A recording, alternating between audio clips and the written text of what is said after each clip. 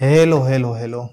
Welcome back to next one. This is a continuation of a Testsigma tutorial, and in this we are going to learn how we can execute our test on a real-time browser or a platform. I'm using this machine and I wanted to execute the test on a same machine because in previous video we have seen we are executing on a different labs browsers which are running on a cloud, and I have to wait till the time my tests are completed. So if I have a long test and there are certain steps like a 20 or 25 or 50 steps, and it took, let's say it is taking 5 minutes or 3 minutes to execute the test, so in the time I have to wait and I have to check the result, why it is failing and all this stuff.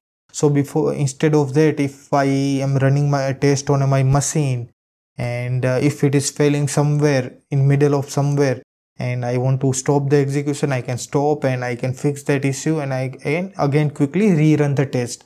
So to do that, how can I configure local machine with a Testsigma platform? So let's discuss after a small intro. Before moving forward, don't forget to like and share this video with your friends, and don't forget to subscribe Fundu Testers. Camera rolling, action.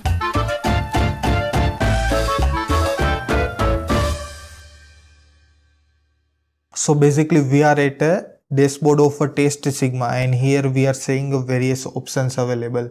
So basically what we have to do, we have to configure this website somehow with machine, whatever machine we are working on. So here I have a Mac as of now.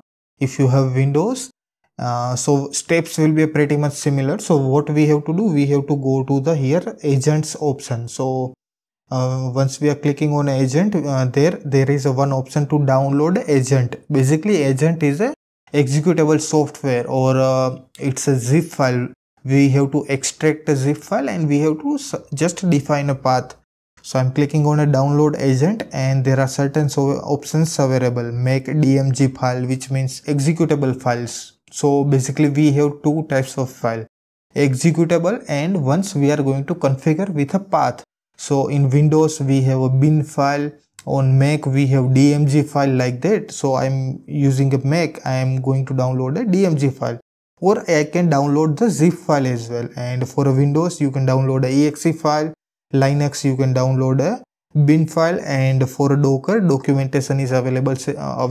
I'm clicking on DMG file, it will start downloading. So here I can see it has downloaded, and we just need to, like a usual software, we have to just click and just install the software. So once installation is done, no need to do anything, we just need to start the software or start a executable file. So here I am writing a Testsigma agent, and I can see it's like a normal software. We are opening a Chrome, or we are opening a Mozilla, or any other applications like Paint or PowerPoint or Office. Similar way, we have to open a Testsigma agent on a machine.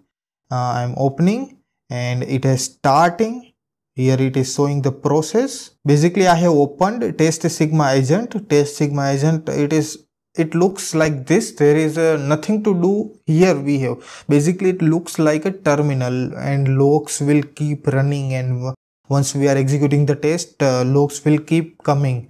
So in between also we can debug the log as well. And once we have installed and started a Testsigma agent on a machine, we just need to go to the add agent, and it will automatically scan everything. And here we have to specify the machine, and we can give the title. Let's say I'm going to give Fundu Testers, and the port number also, it will automatically scan, and we will get information of a port here. So 8080 is a free port on my machine, so I can keep 8080 or I can use 8585 or something like that. And HTTPS port, so there are basically HTTP and HTTPS port. You can use any basic one, or you can change anything. And there are other two options available, visible to everyone, which means there are multiple testers using the same project, and you want to basically highlight the HTTP port, or which ports are used on your machine. You can do that. If you want to hide this information, you can also do that. So basically I am hiding the information, and I'm clicking on a save button. So once it is done, if I'm click on a undo testers, so here I have created a one agent and it is visible to only me. We can see that it is on OS because my machine is a OS. So it has basically scanned the entire machine. You can see the detail is a Mac.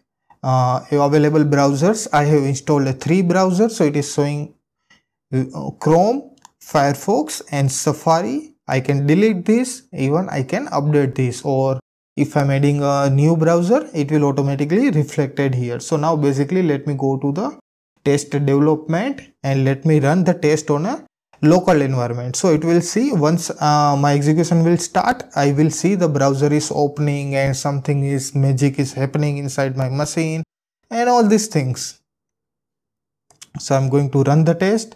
Here I have to specify the local devices and my machine is a Fundu testers.